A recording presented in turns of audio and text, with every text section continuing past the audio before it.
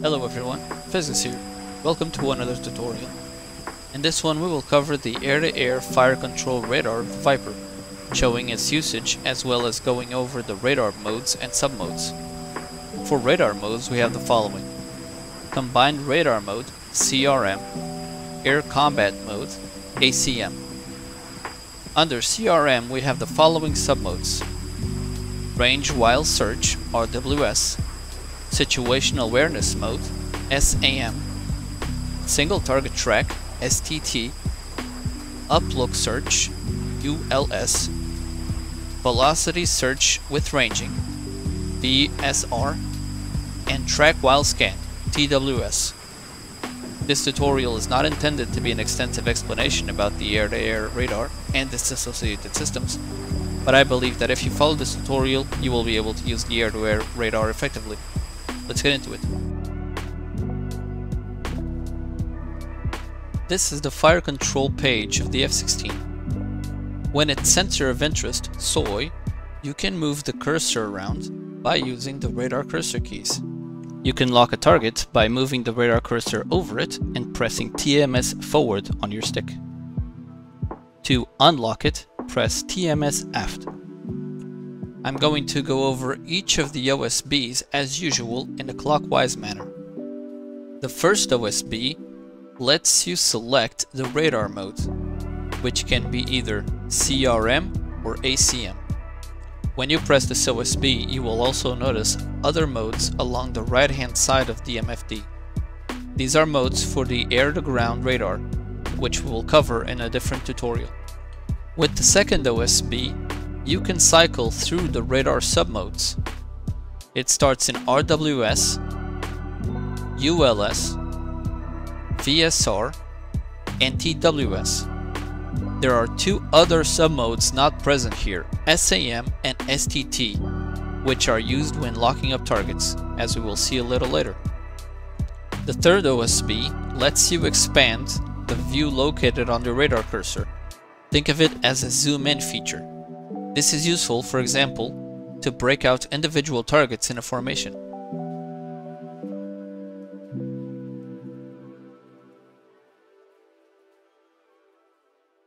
You can use this function on your stick by pressing on your pinky button. The override OSB effectively puts the radar back on standby. Press it again to reactivate it.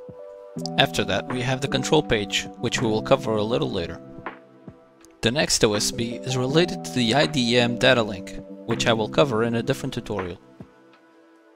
The following four OSBs allow you to transmit and assign a target to a member of your flight. When you have a target locked, press the OSB for that flight member, for example, number 1, to assign it to your lead. They will receive that target information along with a label on their FCR. The next OSB refers to the IFF mode, which I will cover in its own tutorial. Use the next OSB to change the bar scan of your radar. By default, it's 4 bar, then 1 bar, 2 bar, back to 4 bar. Essentially, what the bars do is define the vertical limits for the radar search area, which are displayed next to the radar cursor. The bottom number is the lower altitude value, the top number is the top altitude value. In this example, it's searching for targets at a maximum altitude of 34,000 feet, all the way down to -4,000 feet. Anything above 34,000 feet currently in the cursor's position will not be seen. You can change the elevation of the radar by using the antenna elevation thumb wheel located on the throttle. What you have to consider when choosing how many bars to use is that for more bars, the refresh rate will be slower.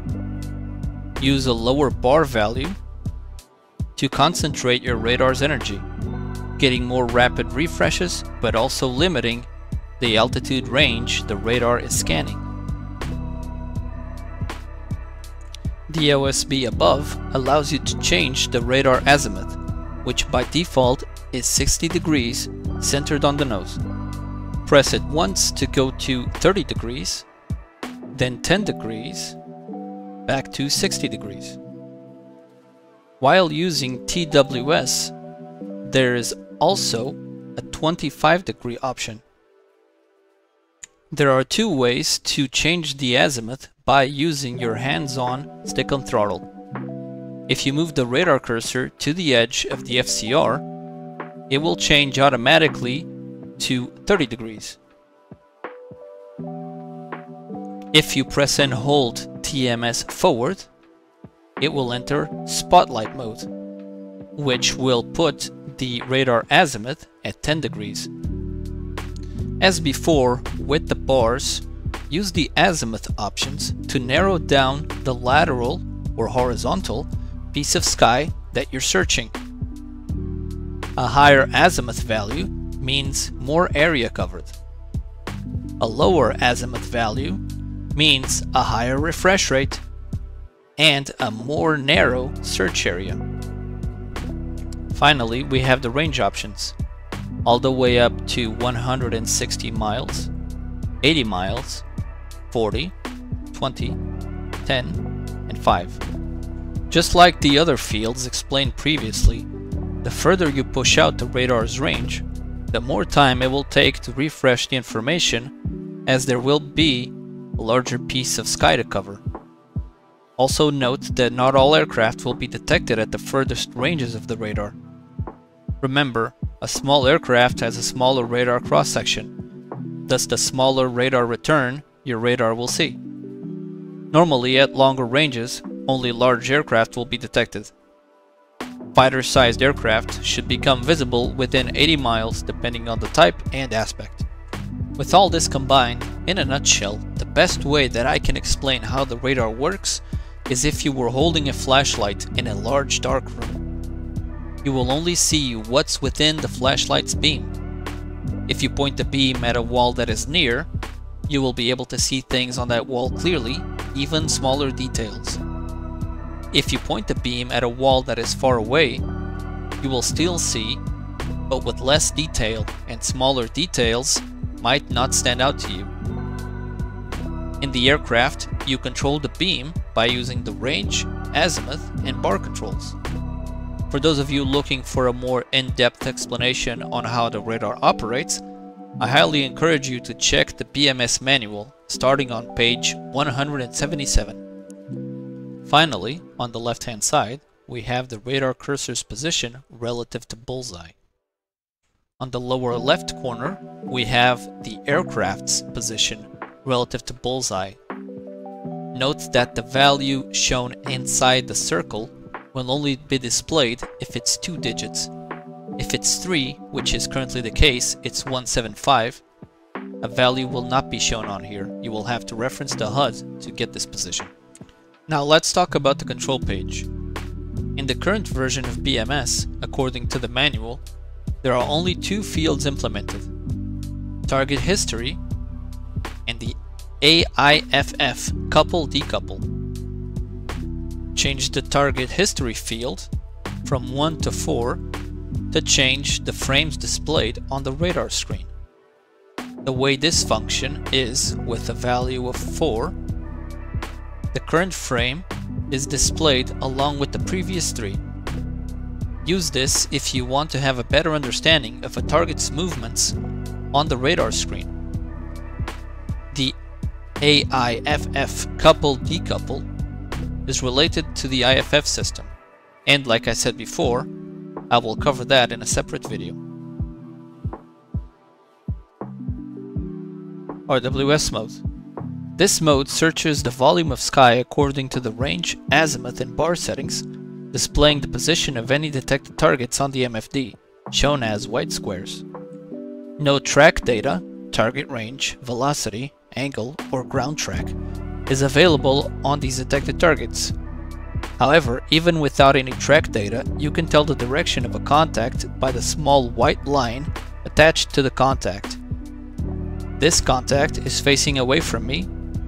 This one is facing my way. You can track one of these targets by putting your radar cursor over it and pressing TMS forward.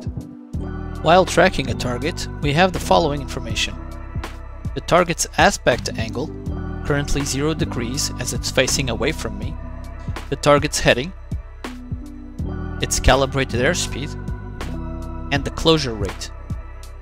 Underneath the contact, we have its altitude. When tracking a target like this in RWS, despite the fact it's not displayed anywhere, you're currently in Situation Awareness Mode, SAM. The radar will continue to monitor the rest of the azimuth range and bars, but will periodically stop on the tracked target to give more up-to-date information about this target in detriment of any others, which it will also try to display.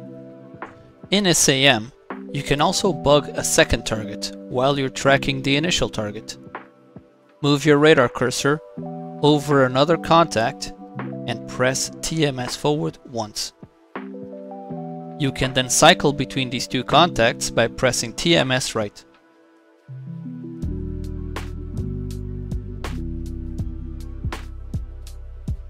STT mode. You can enter a single target track either with a second press of the TMS forward button on an already tracked target, or with a double press of that same button. This type of tracking devotes all your radar's energy into tracking one specific target, and it will not show any others on its own. However, unlike in SAM mode mentioned previously, because of the increased focus of radar energy on the target, if it is equipped with a radar warning receiver, RWR, this energy spike will be detected, and if it's an enemy aircraft, it will likely start performing evasive maneuvers. This mode is the best mode when you plan to engage a single target with a weapon, as it provides the best refresh rate for tracking. ULS mode. The up-look search mode is designed to detect aircraft at higher altitudes than your own, in look-up, clutter-free situations. Clutter is not rejected in ULS. When the scan coverage illuminates the ground or certain cloud formations, many false targets are displayed. ULS is able to detect targets at longer ranges than RWS, since its processing is designed for use in a clutter-free environment. However, according to the BMS manual, these differences are not currently implemented, so ULS is functionally identical to RWS. Velocity Search with Ranging, VSR. The VSR mode will only show targets that have a velocity component along the radar's line of sight directly towards the F-16. Hence, this mode will only display contacts that are closing in. Contacts that are moving away, extending, are normally not displayed. The exception is if an extending contact is in the same azimuth and bar range of the one that is closing in. In such a case, the contact will be displayed. Note that SAM is unavailable with VSR. When you press TMS forward on a contact, it will put it in STT mode.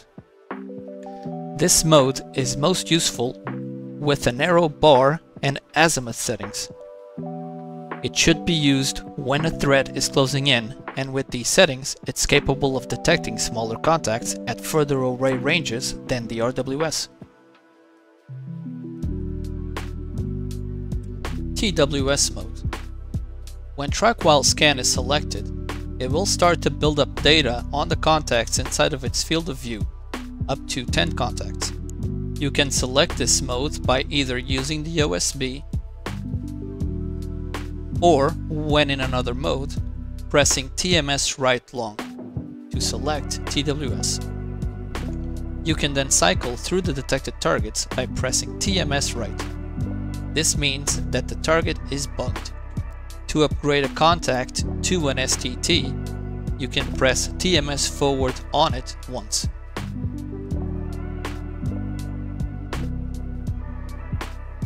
ACM mode.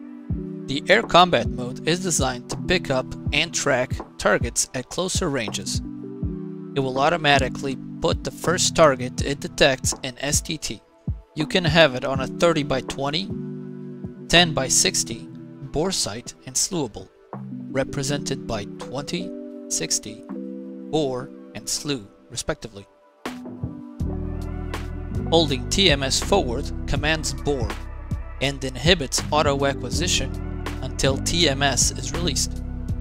Bore should be used along with the HUD by putting the cross over the target.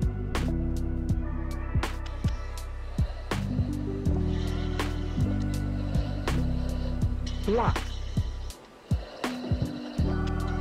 ACM should be used when dogfighting, which I will cover in its own dedicated video. And there we have it. These are the modes and sub-modes available for the Viper in BMS. Understanding each mode and in which situation they should be used is important prior to learning about using weapons in conjunction with them. I hope this tutorial was helpful, thank you for watching, and I will see you on the next one.